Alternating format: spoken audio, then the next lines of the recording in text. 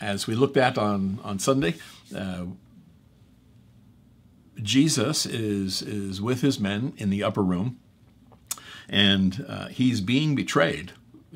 Judas has left. Judas is with the leadership, and he's betraying the Lord, and he's setting up the situation where they're going to be able to find him later on in the Garden of Gethsemane.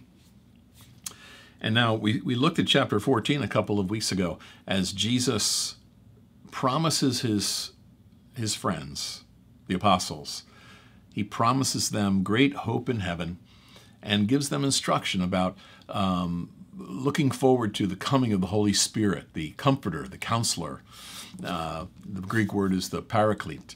And so now, as they leave the upper room, Jesus said, "Arise, let's leave." And they leave the upper room and they walk through the temple precincts. The temple area is like 33 or 35 acres, enormous area. And as we looked at on Sunday, the imagery that God used of Israel being his vine or his vineyard was over all of the gates, solid gold clusters as large as a man, according to Josephus. Clusters of grapes off of this vine. And Jesus now walking through with the guys, and he says this, we're just going to read from verse 1, and then we'll pick up in detail in verse 9. Jesus says, "I am the true vine." In other words, as distinct from this imagery that God uses of Israel. I'm the vine, the true one, the one you need to understand, right? I'm the true vine, and my Father is the gardener, the vine dresser, the husbandman. He's the one who prunes. He's the one who cares for the garden. Every branch in me that does not bear fruit, he takes away, or he draws up, he lifts up. And every branch that does bear fruit, he prunes or purges or washes. And you can find all the detail of this in the study from Sunday. In order that branch may bear more fruit. You're already clean because of the word which I have spoken to you. Abide in me, and I will abide in you. As the branch cannot bear fruit of itself unless it abides in the vine, neither can you bear fruit unless you abide in me. I am the vine, you are the branches.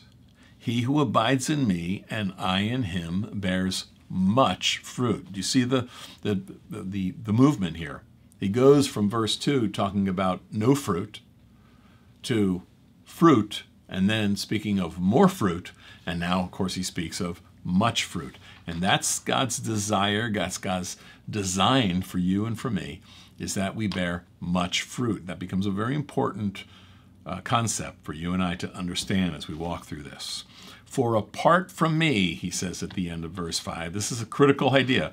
Apart from me, if you're not abiding in Jesus, you can do nothing. Or you can do lots of things, but you can't do anything of any eternal value, and therefore don't be expecting rewards if you're not abiding in the vine. Because it's by abiding in the vine, Jesus, that he enables us to do the things he really desires us to do, for which we will receive reward at the judgment seat of Christ one day soon.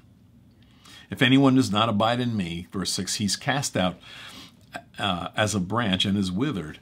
And men gathered those, and they throw them into the fire, and they're burned. But if you abide in me, and my words abide in you, you may ask what you desire, and it shall be done for you. By this is my Father glorified, that you bear much fruit, and so be my disciples. That's God's intention for us, is that we would bear fruit, more fruit, much fruit. That's his design. In fact, if you we'll look at it in more detail in a moment, but verse 16, he says, you didn't choose me, but, and he says this emphatically, you didn't choose me, I chose you. And I appointed you, or I ordained you, that you should go and bear fruit, and that your fruit would remain. See, that's our mission in life. You want to know, what's my purpose? God left me here. What's my purpose? Here it is, that you bear fruit. Not just fruit, but much fruit. That's his intention for us. Okay, so now let's start to work through these verses. Beginning in verse 9, then, Jesus says, as the Father, and he just dives right in to some really, really powerful stuff. I mean, you just look at your Bible. If you have a red letter Bible, you are looking at a sea of red ink right now. There are a lot of words that Jesus spoke here that John has recorded for us. Now, Matthew didn't, Mark didn't, Luke didn't. They all wrote about the same time period. I mean, they wrote about the the night while he's being betrayed and all that, but they didn't get these details down. John has done that. John, writing at minimum the age 75, maybe 80, he's writing all this down. I mean, that's just amazing to me. Maybe he did take notes when he was younger and he was there with Jesus, but here he is recalling this, that God's bringing this to his memory, and he's writing this down. I mean, I can hardly remember what I did yesterday, and here's John decades after all of this happened, many decades. Here he is writing this, and he knocks it out of the park with verse 9. Jesus says, as the Father has loved me. Have you ever thought about what is that? Because if you sort of do the math as you're reading this, and maybe those aren't the best words, do the math when we're talking about words, but how did the Father love Jesus? Oh, everlasting love. There's such intimacy between the Father and the Son. Well, in the same way, Jesus says, as the Father has loved me, he says, so I also have loved you. Abide in my love. Live in my love. Grow in my love. All right, that's the idea. Abide in my love. The idea is continue in it. Trust me. I think that's where many of us really miss out, or we blow it, you might say. We don't trust that what he's promised he's really going to bring to pass. Oh, we know, I think most of us as Christians, we know the right answer. We know we're supposed to trust him. But in reality, we don't first place our trust in him on a continuing basis. So, we've trusted Jesus for our salvation. But in terms of how we're going to live on a day-to-day basis, he says, continue abiding. Continue trusting in me. Now, if you keep my commandments, he says, you will abide in my love, just as I have kept my Father's commandments, and I abide in his love. Now, don't make the mistake here of thinking that he's saying that we somehow earn his love by keeping his commandments. That's not what Jesus is saying. What Jesus is saying here, really, I think the way you would see this is the evidence that we love him is that we keep his commands. That's really what he's saying. If you keep my commandments, then it's evident that you're abiding in my love, just as I have kept my Father's commandments. And you can tell that in my life, is what Jesus is saying. And I abide in my Father's love. These things I've spoken to you, that my joy may remain in you, and that your joy may be full. You really kind of just think about that for a moment. What is his goal? Well, his goal for us is that we abide in order to bear fruit. But in doing that, he's saying that as we abide in him, his joy is full and it's alive in us. And as a result, then, our joy is full. Some of us maybe have experienced that. What many of us miss out on is the truth. That's God's desire for us on a regular basis, that we would be abiding in his love and experiencing his joy, not happiness. Happiness is based on what happens. We're happy when things happen our way. We're not happy when things don't happen our way. Joy is entirely different, and it's not to be confused with happiness. They're different emotions. Joy is an atmosphere. It's a sense that grows up inside of us. It's a spiritually, or I should say, a supernaturally natural experience that we have as we abide in him, as we abide in his love. This is my commandment. Here we go. What's his commandment? My commandment is this, that you love one another as I have loved you. How is that? That we love one another sacrificially. How did Jesus love us? He loved us sacrificially. He gave his life. That's the evidence of his love for us. You know, only a few days earlier, Jesus was asked by one of the scribes, or the lawyers rather, you know, what's the greatest commandment? Jesus was asked. And he said, the greatest commandment is this, that you, and he quoted the great Shema of Israel, Hear, O Israel. Shema means listen up, Israel. Hear, O Israel, the Lord our God, the Lord is one, and you shall love the Lord your God with all your heart, with all your soul, with all your mind, with all your strength. And then Jesus threw in a bonus, and he says, and the second commandment is like it, that you should love your neighbor as yourself. He said, from these two hang all the law and the prophets. Wow. It's important that we understand this. This is nothing new. In other words, what Jesus is saying to them at this point, in speaking of loving one another, and this is my commandment, that you love one another. This is not new. Jesus is the expression of what it means to be a godly man, and he lived out the commands of his Father. So here he is saying, my commandment is that you love one another just as I have loved you. Now, you can't do it. Well, why bother saying it then, John? Well, you can do it, but you can't do it. You're confusing me. I understand. But we're commanded to do it, but you can't do it. So how do you do it? You can only do it as you abide in Christ. As we abide. I'm not just saying as we believe in him. Of course, that's where it begins. But abiding is finding our life in him.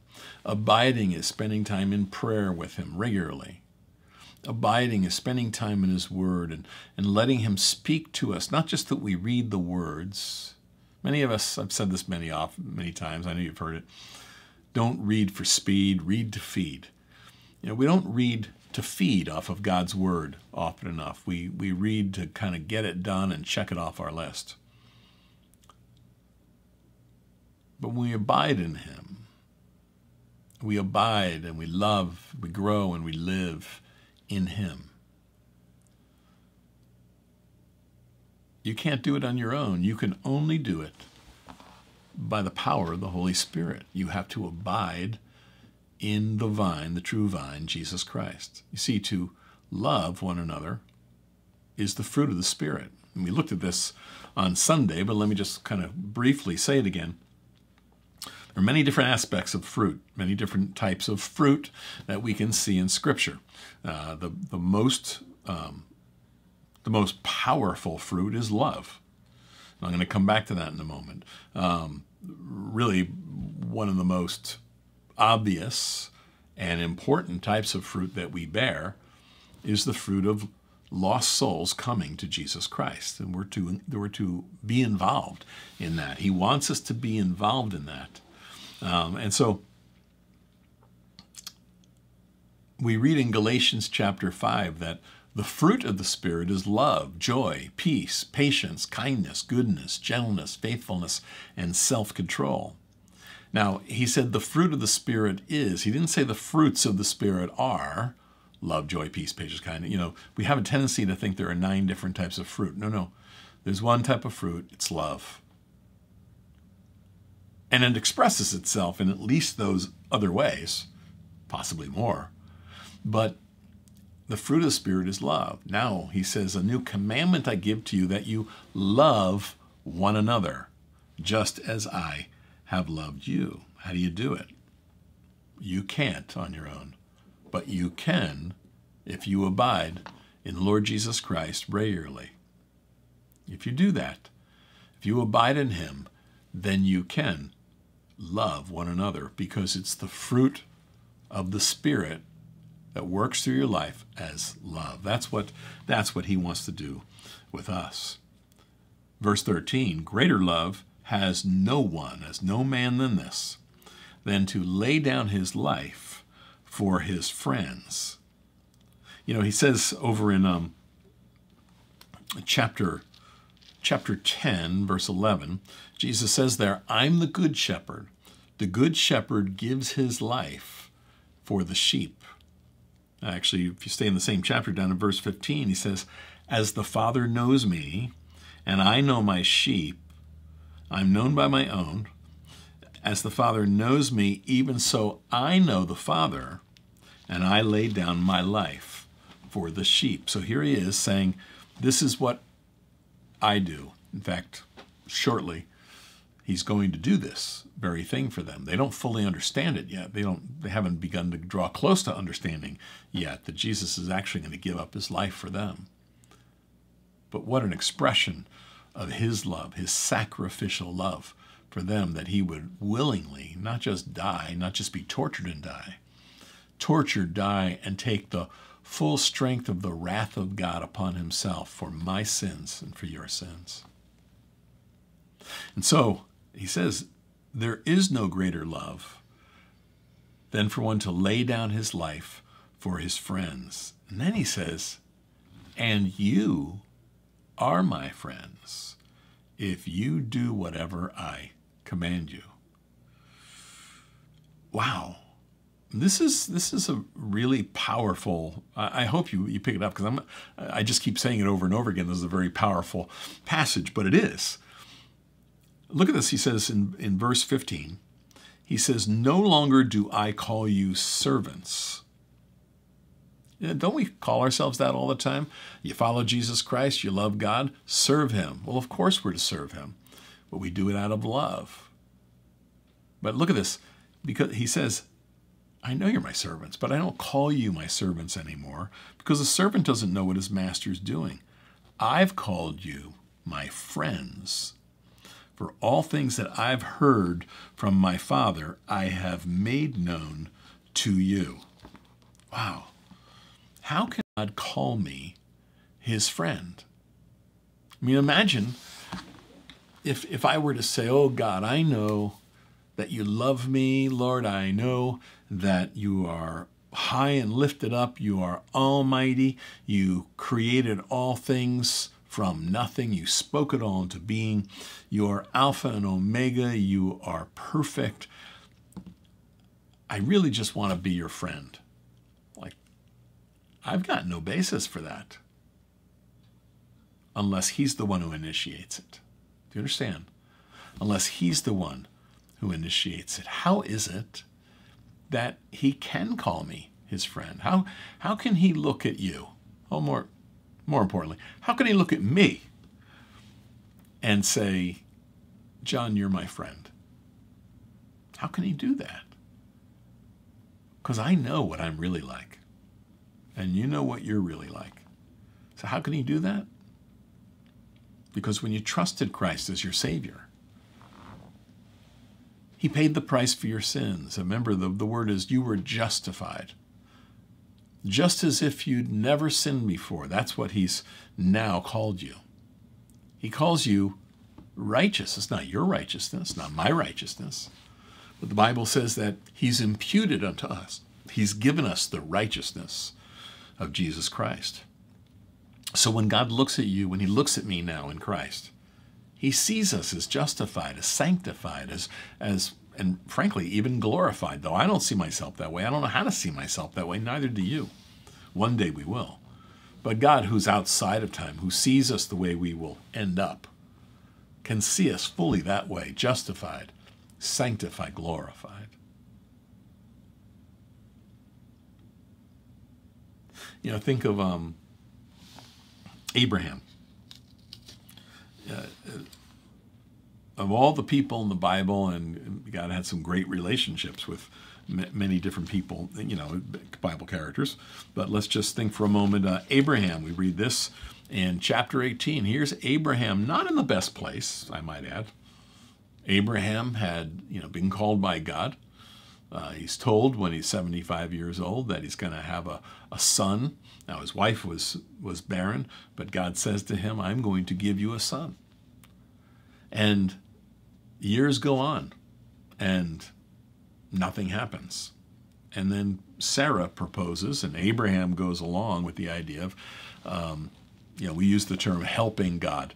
And we kind of laugh at it, but, we actually do it ourselves a lot. So Abraham and Sarah become God's little helpers. And Sarah proposes that Abraham take her handmaiden, the Egyptian woman, Hagar, and she says, take my maidservant and lay with her, and she'll give you a son. And so Abraham does that.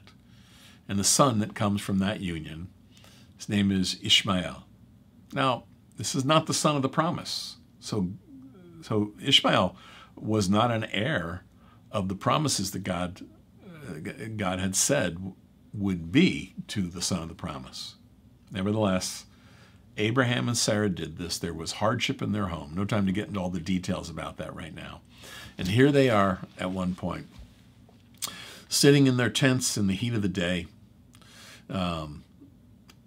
actually out near one of the oaks of Mamre.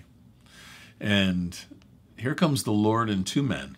Now, Abraham sees them as three men, but it turns out it's the Lord and two angels. So they all look like men. Here's Jesus, actually, is that man that Abraham sees, the Lord appearing as a man. The technical term, or the theological term, is a theophany, or more specifically a Christophany.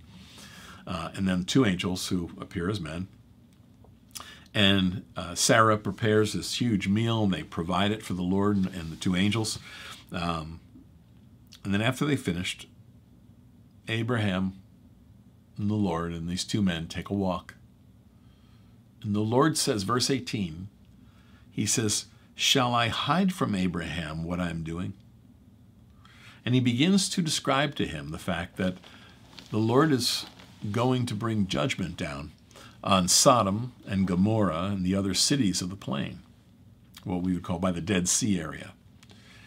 Now, and the Lord fully knows, of course, that at this time, Abraham has family members down living in Sodom.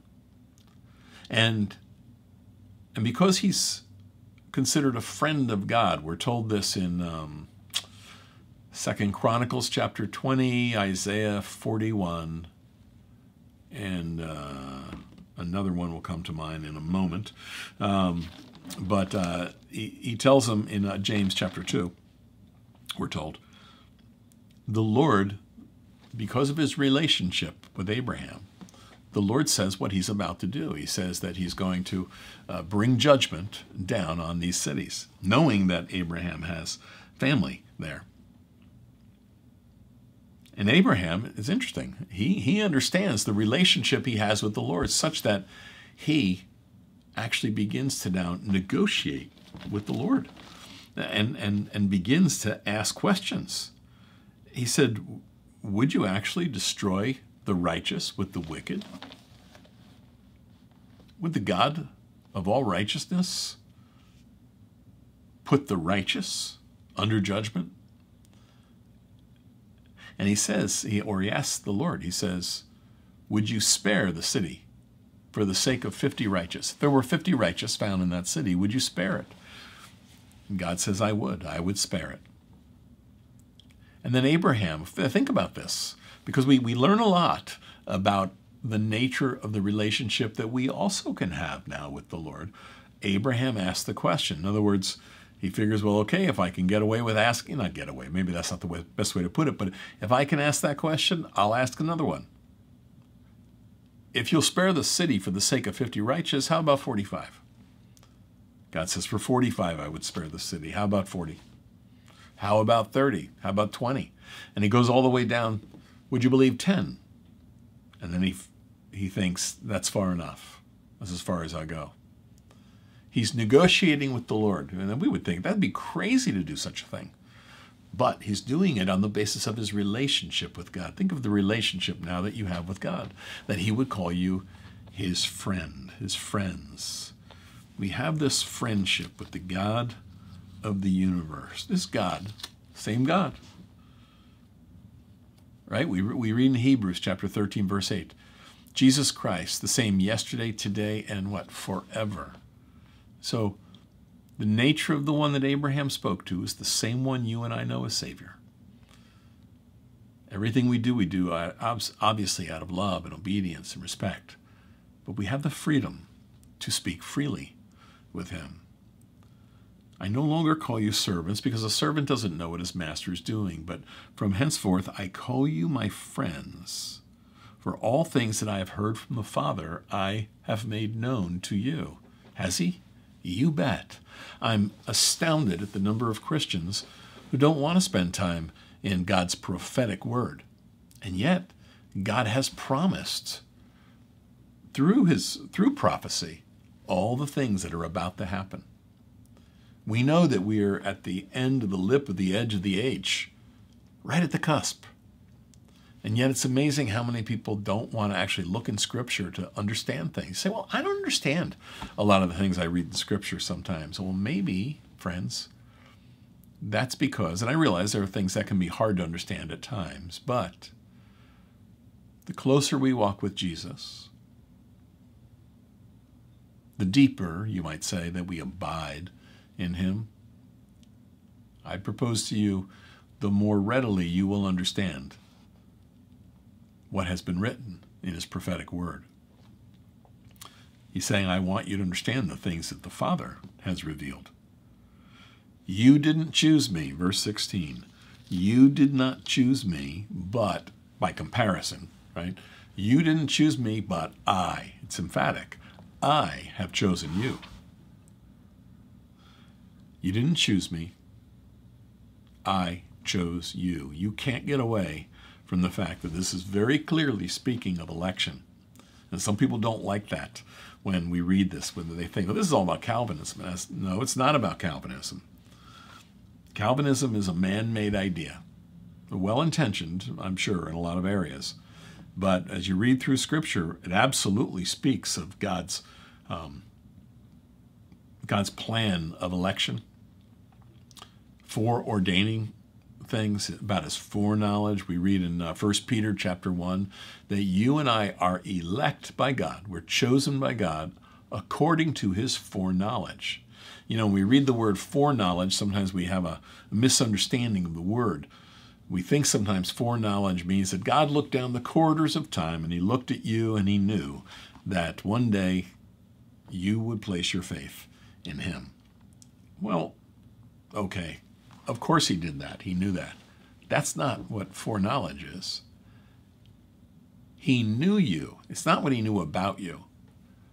The idea of knowledge speaks of intimacy. Let's take it all the way. Adam knew his wife, and she brought forth their firstborn son, Cain, right? Knowledge, intimacy. God's foreknowledge. He knew you before the foundation of the earth. Now, you can wrestle with, how is that? We'll learn more as time and eternity roll on. But in any event, it says that you didn't choose me, I chose you. So let's understand, God's the one who initiates here. I chose you, and I ordained you, or New King James says, appointed you. God ordained that you should go and bear fruit, and that your fruit should last or remain. The idea is that you go and bear fruit. And the suggestion is that the fruit you'll bear, okay, it's going to be the fruit of love. It's going to be a lot of different aspects of fruit. But the primary fruit here is the fruit of lost souls coming to Jesus Christ. You didn't choose me, I chose you, God says, and I've ordained that you should go and bear fruit. You know, We read in Ephesians chapter 2, beginning in verse 8. Many of us are very familiar with this passage. We read here in chapter 2 of Ephesians, in verse 8, that by grace you've been saved through faith. And this faith, is not of yourself. It's actually the gift of God. So that it's not of works, so that anyone could ever boast. And we tend to have that down, we know that. But then he says this, so important that we get it. For we are his workmanship. In other words, you're saved by grace through faith in Jesus Christ. He's the one who initiated it. He's the one who made payment for your sins. And once you are saved, what is produced in us is what he produces in us. We are his workmanship. Now, the Greek word behind workmanship there is poema. Did you hear the word poem? You're his creation. Yes, we're a new creation in Christ, but what we do with our lives are things he's provided. Now, let's hear it. For we are his workmanship, his poema, created in Messiah Jesus for good works which God foreordained. God prepared them in advance so that we should walk in them. Whoa. So the deeds that we are to perform as Christians were foreordained. God has prearranged them that we will walk in them. You didn't choose me. I chose you, he says, and I have ordained that you should bear fruit. What kind? We just read about it in Ephesians 2:10. These are good works that God has designed in advance. We're not saved by works. We're saved to do good works. Once we're saved, that's when we do these good things. And you're not saved by those good works that you do, but you are rewarded for them later on in heaven. For more information, again, go back to Sunday's sermon on verses 1 through 8 in chapter 15. It's called Jesus the True Vine. Okay, so you didn't choose me, I chose you. And I appointed you, he says, or I ordained that you should go and bear fruit that will abide, or that will remain. And that whatever you ask the Father in my name, he may give to you. And this is the idea again, these are souls. So think of those people in your life. Those souls that God places on your heart. I mean, think clearly about this. When God places lost souls on your heart, I'll tell you, it's good instruction to take this to heart. When he places those lost souls on your heart, pray for them. Because if he's placing them on your heart, you can be assured he's going to see that they're saved. So pray for them. Be engaged in that salvific work in their lives, that they will come to know the Lord Jesus Christ. He says, I command these things to you, verse 17, that you love one another. These things I'm commanding that you love one another. Now we say all the time, people say all the time, I love Jesus, oh, I love the Lord, I love the Lord, I love the Lord. And we throw this around to the point it really doesn't seem to have much value, if you don't mind my saying so. When in reality, he says, I command that you do these things. I command that you love one another. If the world hates you, and it does, is the idea, you could say, since the world hates you. If the world hates you, and it does, then know that it hated me before it ever hated you. Now, that may be a logical statement, but I'm going to put it a different way. That's one of those precious little promises that you won't find in one of God's promise books. I say that maybe a little too snarky, but that's the truth, right? People hate Jesus Christ, and when they do, they also hate you. Why is that? Well, a couple different reasons. He says, and actually, let me finish verse 19. If you were of the world would love its own. You know that. People, worldly people laugh at worldly humor. You have trouble laughing at those jokes because they're wrong, or they're sick jokes, they're dirty jokes, or they're just immoral. You know it's wrong. World doesn't care. It hates him, and so it laughs at anything that has to do with righteousness. If you were of the world would love its own. Yet because you're not of the world, right? You defected. The devil hates you because you defected. Because you're not of the world, but I chose you out of the world, therefore the world hates you. See, you defected, and you have a glorious destiny. And especially when you talk to people about it, when you talk to lost people about that destiny, that you're going to be with the Lord forever one day, it grates on them in ways they may not even understand. They may say there is no God. They may say there is no heaven, and they just get angry to the point where it's an irrational anger. What's really at its root is that in the spirit you've defected. You're born again. You're made of a different spirit. The flesh lusts against the spirit, and the Spirit of God lusts against the flesh. There's no way that the two are ever, you can't work out a truce between them. There's no détente between those two ideas of the flesh and the spirit. He says, remember the word that I said to you, verse 20. Remember this word, that a servant is not greater than his master. If they've persecuted me, they're also going to persecute you. And if they kept my word, then they'll also keep your word as well. In other words, there will be people who are saved.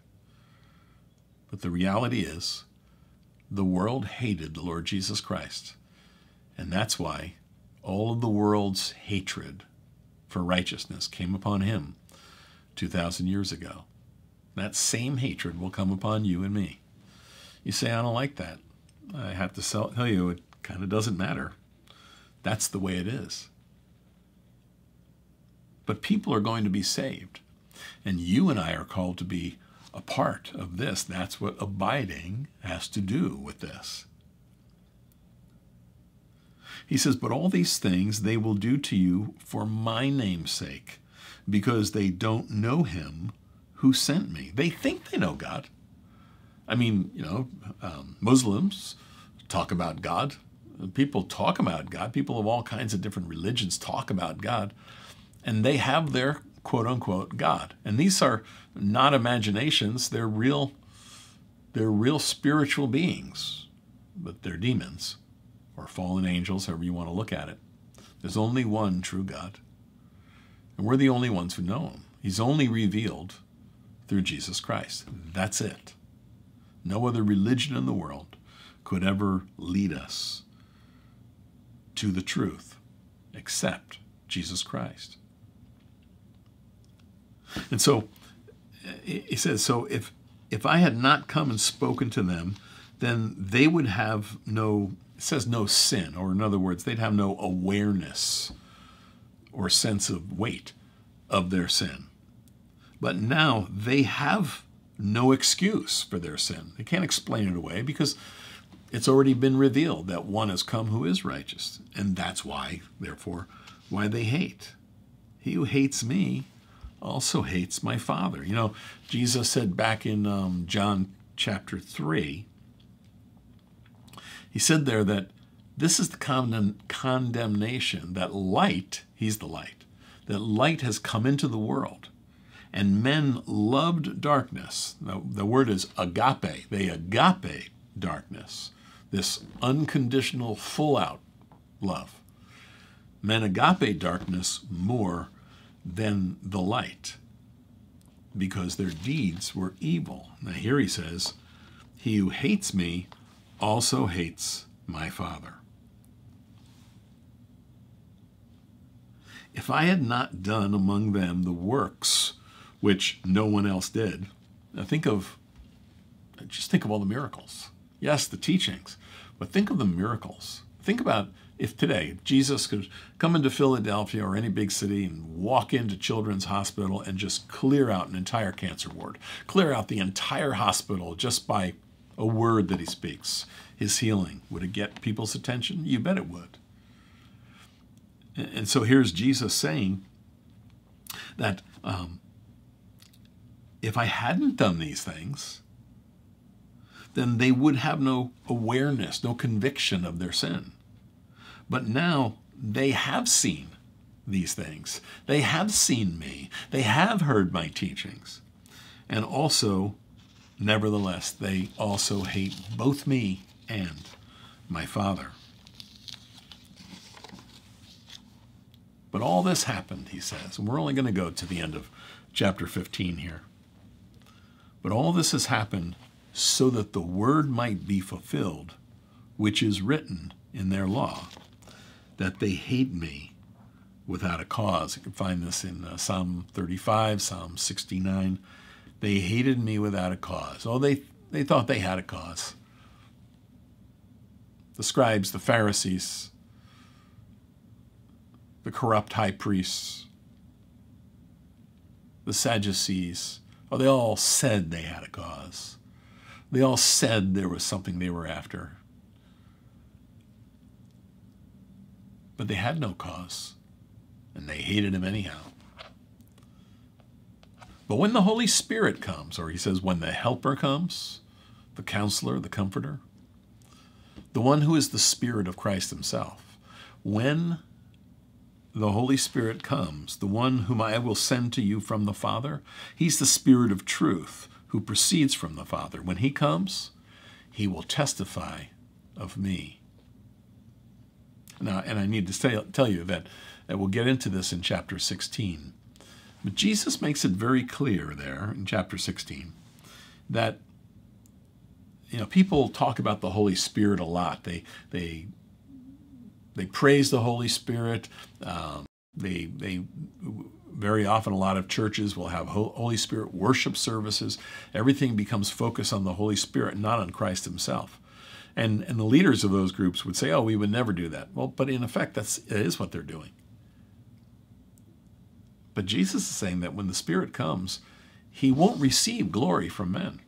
He refused that because the Spirit of God's only purpose is to glorify the Lord Jesus Christ. He says, so when he comes, the Spirit of truth who proceeds from the Father, he will testify of me. And you also will bear witness because you have been with me from the beginning. From here, we're going to start to move into chapter 16, and Jesus will talk about the persecution that's going to come upon them. And I think for many years we've allowed ourselves to say, that's what happened. But, we live in America and we don't think of persecution. We know that persecution happens in other places around the world. We know persecution happens in China and in India, and persecution happens in Russia, and in a lot of different places around the world. Very true. We don't think persecution happens among us. And in many ways it doesn't. Sometimes we have such thin skin. If you're trying to share Jesus with someone and they call you a goo-goo head, they probably don't, but they say something kind of silly, like, oh, you're an idiot for believing that. That's not persecution. We think it's persecution. That's really not persecution. You're just called a goo-goo head. And in some cases, maybe you acted like one. But maybe you didn't. But my point is that that's not persecution. It's when they beat you up. They throw you down the stairs. They throw you off a wall or down off a cliff. When they hurt your family, they steal your job, and do all sorts of terrible things to you. Now we're talking persecution. And he's going to begin to develop this as we walk our way through chapter 16. And he'll talk again about the Spirit of God and the power of the Spirit of God. There's a lot we have to learn here, and so I don't want us to get involved in that tonight. But what I would say to you, we're called to be abiding and loving and growing and living in Jesus Christ. And as we abide in him, we will bear much fruit. That's our call. That's the call he's placed on your life. Let's do that. Let's walk together in Christ and be the men and women he's called us to be.